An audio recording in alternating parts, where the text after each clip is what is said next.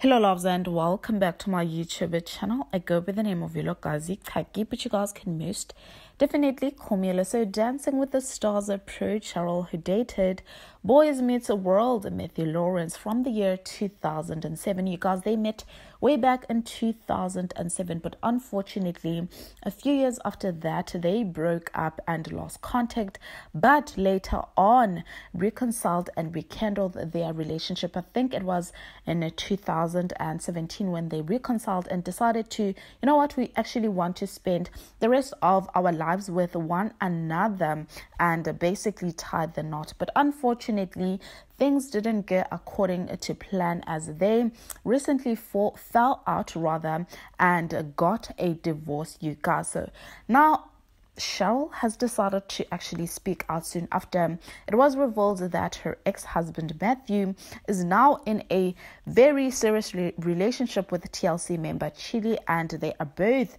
head over heels in love, you guys.